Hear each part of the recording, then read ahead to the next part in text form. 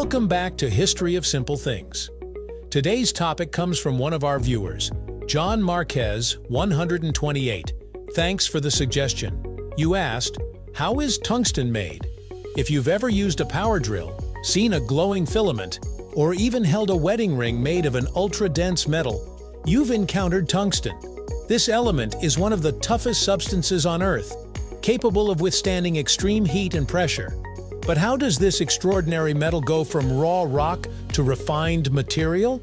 Stick around as we uncover the fascinating journey of tungsten, right here on History of Simple Things.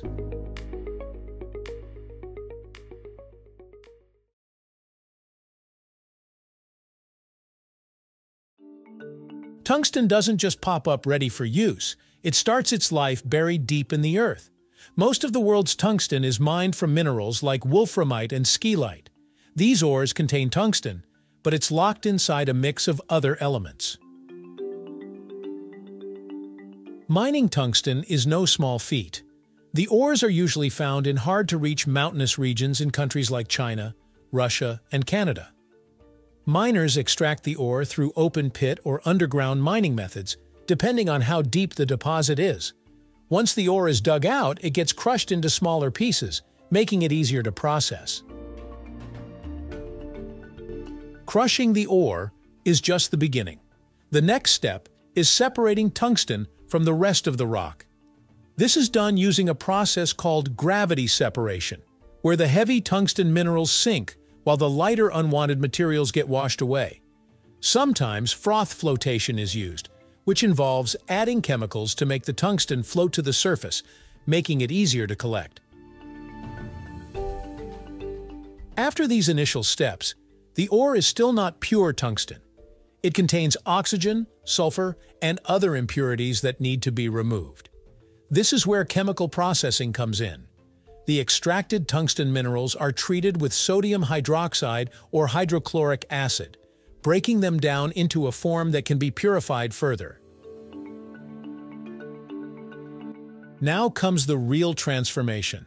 The chemically treated tungsten is converted into tungsten oxide, a yellowish powder that still isn't the pure metal.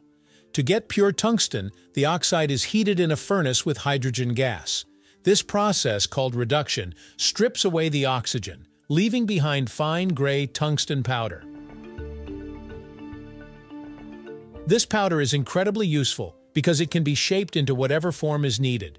But before it becomes solid tungsten, it has to go through another process, sintering. Unlike other metals that can be melted and cast into molds, tungsten's extreme melting point makes that impossible. Instead, manufacturers use powder metallurgy. The tungsten powder is compressed into a mold at high pressure, forming a rough shape of the final product. Then, the shaped tungsten is heated in a sintering furnace at temperatures just below its melting point. This fuses the particles together, making the material strong and dense. At this stage, the tungsten is still not at its full strength. To further enhance it, the metal undergoes hot working processes like rolling, forging, or swagging. These techniques refine the grain structure, increasing its toughness and making it suitable for high-stress applications. Now that we have solid tungsten, where does it go? Well, it has a wide range of applications.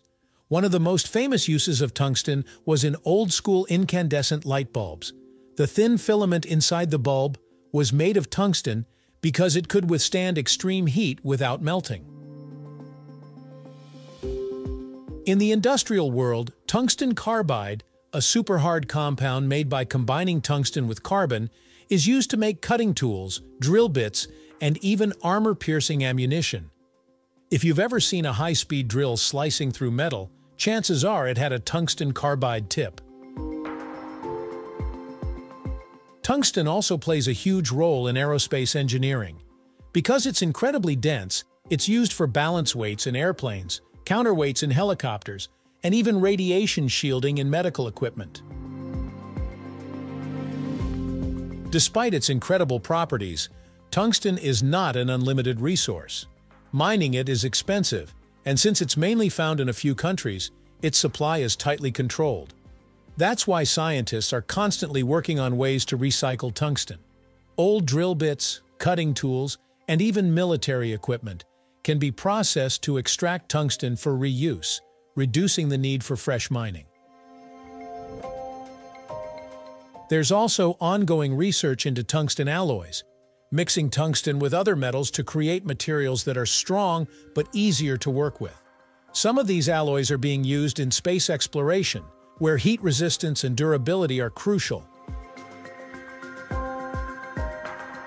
While tungsten's incredible properties make it highly valuable, they also make it difficult to work with. Its extreme hardness means that cutting and shaping tungsten requires specialized tools, often made from tungsten carbide itself. Welding tungsten is also tricky, since it has a high melting point and doesn't fuse easily with other metals. Instead, tungsten components are typically joined using brazing, where a lower melting point metal bonds them together. Another challenge is tungsten's brittleness at room temperature. While it's incredibly strong, pure tungsten can crack if subjected to sudden impact or stress. That's why engineers often mix it with other elements like rhenium, which improves its ductility, making it less prone to breaking. Despite these challenges, tungsten remains one of the most indispensable materials in modern industry, proving that even the toughest metals have their own set of obstacles to overcome. From deep underground to high-tech industries, tungsten's journey is nothing short of incredible. This metal, with its unmatched strength and heat resistance, has shaped industries from aerospace to manufacturing. The sheer effort it takes to mine, refine, and mold tungsten into usable forms speaks volumes about its value and importance. It's not just another metal, it's a game-changer for modern engineering and technology. Whether it's helping a spacecraft withstand extreme conditions or making your drill bit last longer, tungsten is woven into the fabric of everyday life.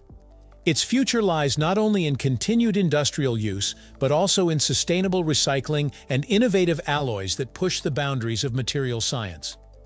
So next time you come across something made of tungsten, take a moment to appreciate the incredible journey it took to get there. Thank you for watching. If you have suggestions for our next video, feel free to share them in the comments below. We'll be sure to give you an acknowledgement for your contribution. If you enjoyed this video, please check out our other bingeable channels. Thank you for joining us on this journey through the history of simple things. Don't forget to like, subscribe, and stay tuned for more stories woven through the smallest details.